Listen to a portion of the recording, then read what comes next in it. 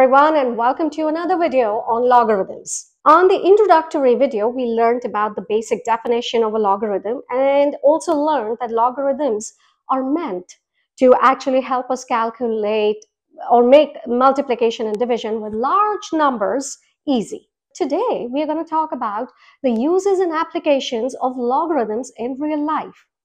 Now, have you wondered, or maybe you will wonder after this video, that why scientists and mathematicians all across the world rely on logarithmic scales for massive calculations, right? So there's got to be some reason behind it, and the reason why we even have it in our curriculums. Well, let me ask you this. How about as an experiment you try this? Take a glass of water, don't have to fill it all the way through, just add 1 spoon of sugar on one glass, another glass of water, add 2 spoons of sugar. Sip by sip, taste it. One sip from the 1 spoon and the next sip from the 2-spoon sugar. When you taste the 2-spoon sugar, the palate will tell you that it's not twice that of the 1-spoon sugar. You will find it very sweet. So this is one little example, or sort of like an application in real life, where we understand that not everything measured in our real life is linear. So hence, these are areas where you see a lot of, it varies drastically. The taste of sugar from 1 spoon to 2 spoon is not like double the amount. It's probably even more. So you see a lot of variation here. It's not linear. Our brain cells process information in a logarithmic fashion. That's what this is telling you. Another thing that we measure around us is noise levels, meaning sound. For example, noise in a restaurant, and if that restaurant happens to be playing loud music, you're talking about larger intensities. So even if on a sound scale or a noise scale that is measured in decimals, we go only one notch above, like going from 60 to 70 decibels, it doesn't feel like a 10-fold or 10 times more. It feels like 100th and maybe 10 multiples powers of increase there. So Richter scale was another one that I talked about on my introductory video. And pardon me, I always get confused. Is it Richter or Richter?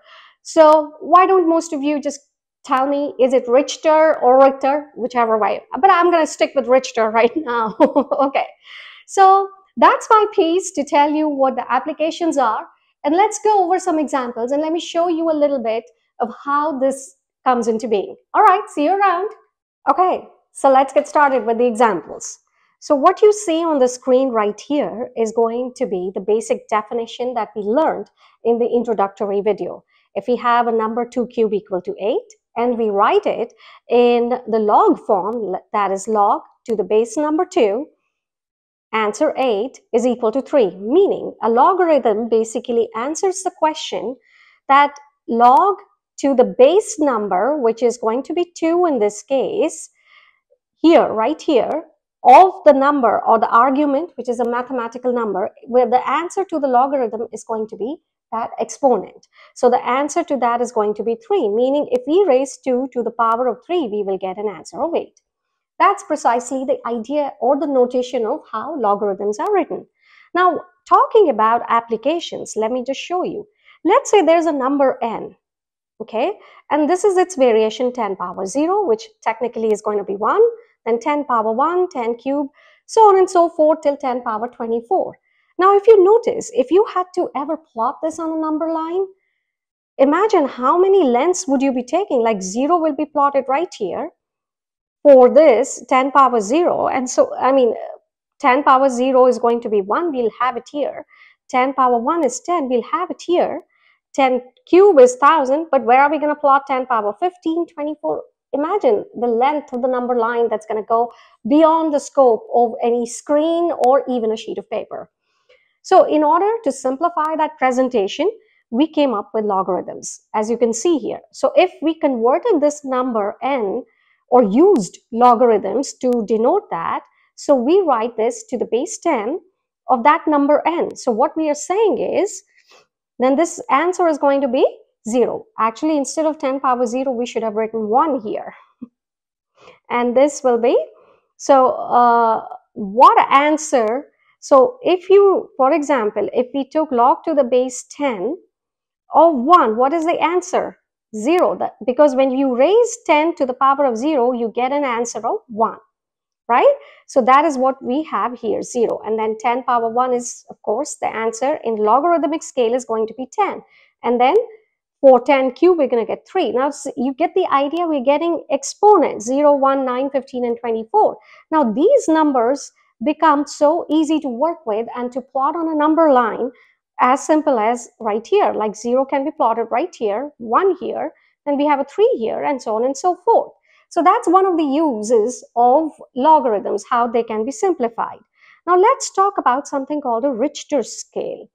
Again, I'm saying Richter. So Richter scale, let's say there are 3 countries, 1, 2, and 3. And on a Richter scale, they measured the intensity of the earthquake, like meaning how strong the earthquake was, as 6, 7, and 8. Now, does it mean when we say that the country 1 had 6 versus the country 2 that had 7, it's only a 1 notch higher? What is the intensity felt by the citizens? So if we were to plot it, these numbers 6, 7, 8 are plotted. These are numbers for the logarithmic scale. This is the exponent of the base 10. So if R is that number for the Richter scale, 6, 7, 8, and I just put in a 9 there as well.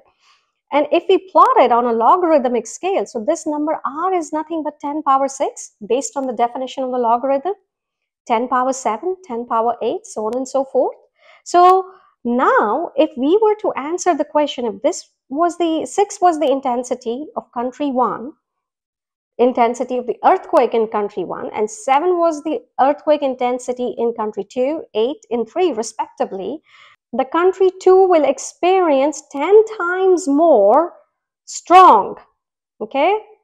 Going from 10, this country 2 will experience 10 times stronger intensity of earthquake than country 1. And similarly, 10 power 6 and 10 power 8, this will be 100 times more. So that's how a logarithmic scale not only simplifies the presentation on a certain scale, but it also helps us understand that, oh, wait a minute, if you're talking about logarithmic scale and if the base is 10, so it's a 10 power of that number is the intensity. So it's not like directly a linear scale. Let's get in a little more further. I have a few more examples. So for example, in chemistry as well, if we wanted to know a particular acidity in a salt, we'll have to know the pH level, meaning how much of the hydrogen ion concentration it is. Even that pH level technically is a logarithmic scale. So as you can see, it is defined as minus of log of the concentration of one hydrogen ion, which is calculated to be 7. And that becomes a reference point of many calculations in the world of chemistry. Getting to noise levels that are measured in decibels. Please do not confuse decibels to decimals. This is a different thing. The alphabet B is the difference here, decibel. Noise is always measured in decibels. So if we had 60 decibels versus 70 versus 80, again, it's a logarithmic scale. These are all examples of logarithmic scales that are used in real life applications for plenty of measurements. Now, I can't limit the presentations here because they keep going on and on. Financials, the basic economics, the power function, so many and so on and so forth. And you can even Google it. You can even research on your own, read books and understand how and where all these logarithmic scales are applied. All right, I just end with a graph of a logarithmic function, which, as I had talked at the beginning of the video, that logarithm as a function is not a linear scale. It is not like going as a straight line, as you can see. This is not what a logarithm scale is. It is something like, this is what the shape of a logarithmic scale looks like. And this should help you understand what the basic graph function will be. We're going to learn more about graphing and properties of logarithms in the subsequent videos. But if you have liked this presentation and you would like to learn more, do let me know in an email. My contact details, as you know, has been provided for your reference. And thank you for staying up for this. All right. Thank you. Bye-bye.